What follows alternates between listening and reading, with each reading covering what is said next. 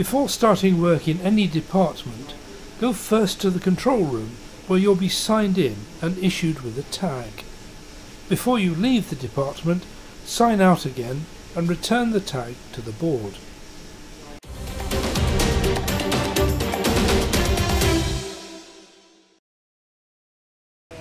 Kronospan employees doing routine jobs must follow the generic risk assessment. Contractors and employees doing one-off jobs must have a specific risk assessment. Every aspect of the job you're required to do must be looked at by a competent person, and the risks to you and to others around you assessed before you start. You'll agree a way of working that will minimise any risks. The risk assessment will include details of any electrical isolation and lockout procedure, and these must be strictly adhered to. This way of working is written up on what's called a method statement, which has been agreed with your line manager or Kronospan contact before you begin. For contractors, the rule is simple. No method statement, no work.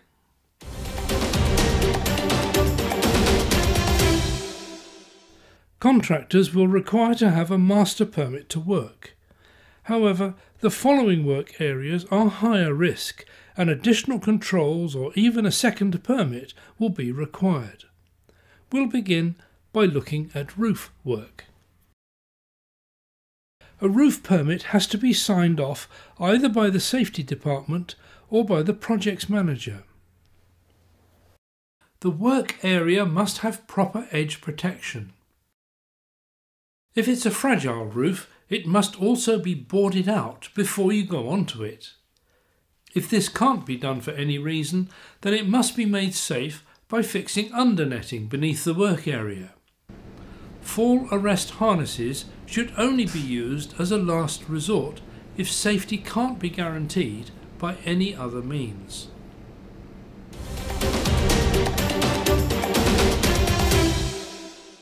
The hot work permit is a standalone permit that does not require a master permit to work. The green copy of the permit must be handed to a member of the fire prevention team before work commences, and you'll be required to have a second person standing by on fire watch duty.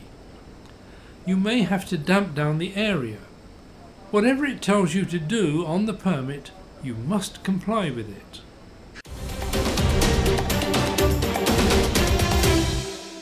You'll need a separate permit to enter a confined space.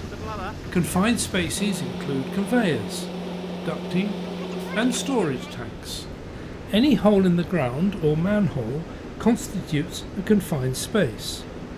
If you're in any doubt about what is a confined space, ask the safety department or your Kronospan contact.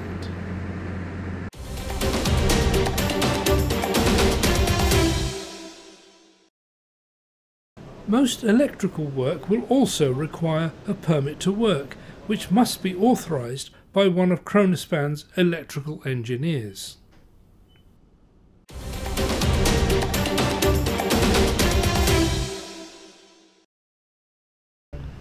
Before beginning any digging work, the ground must be checked for underground pipes and cables and a permit issued by the projects department.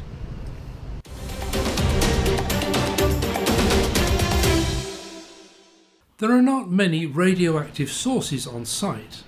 Where there are, they're clearly marked, and you may not do any work in that area without a radiation permit, which must be signed by the radiation protection supervisor.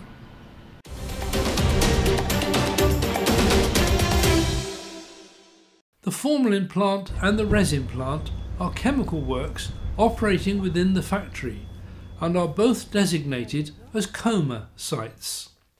COMA stands for Control of Major Accident Hazards. They have clearly defined boundaries. Because of the special hazards which qualify them for inclusion in the COMA regulations, only approved preferred contractors and competent persons are allowed to work in this area. And if you're in any doubt about whether or not you are an approved contractor, then you're not. As a COMA site, it has its own permit to work system, and before doing any work in this area, you must seek the specific approval of the plant manager. Because of the high fire risk, all of your equipment must be intrinsically safe.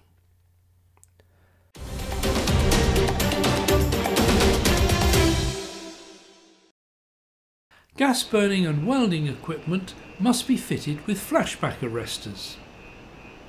Petrol-driven equipment is prohibited throughout the plant.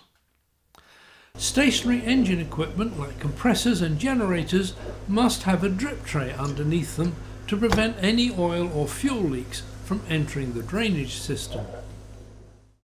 240-volt hand tools are not allowed on site.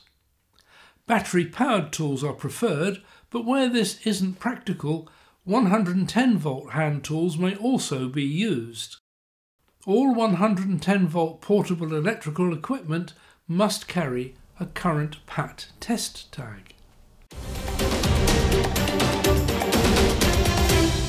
You should only use lifting equipment with a current colour-coded cable tie that shows it's been tested. The colour coding scheme is displayed in the central engineering workshop. Any lifting equipment brought onto site must be covered by a current certificate of inspection. All lifting operations must be controlled by a competent slinger or banksman.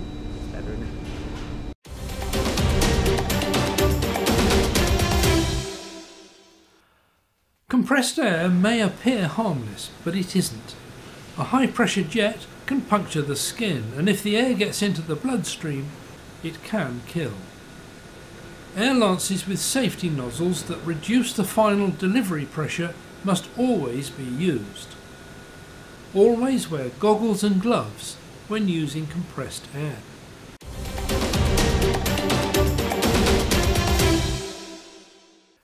Nationally, falls from height are the most common cause of death in the workplace. All these accidents are avoidable, and in order to prevent them, stringent regulations are in place.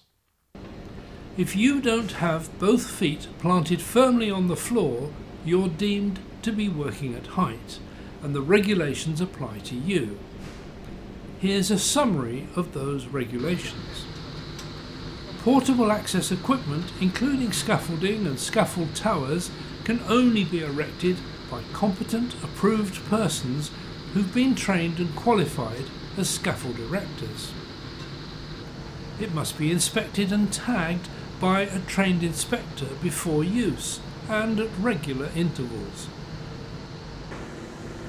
Scaffolding must have proper rails at or above waist height and footboards to prevent your feet from slipping off and to prevent loose objects from falling off. Ladders may only be used for access, not as a working platform. Scaffold ladders must be lashed or clamped in 3 places. Ladders must be individually identified and must be part of an inspection regime. If mobile working platforms are used, a safety harness with a fixed length lanyard must be worn, and it must be attached to the basket. To operate any mobile plant on site, you must have a current plant operator's license. If access isn't possible by standard access equipment, then a fall arrest harness must be used.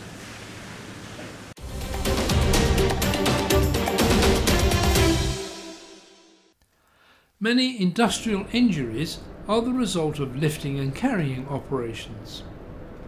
The key essential when picking something up is to stand up by straightening your legs and keeping your head up all the time to keep your back straight.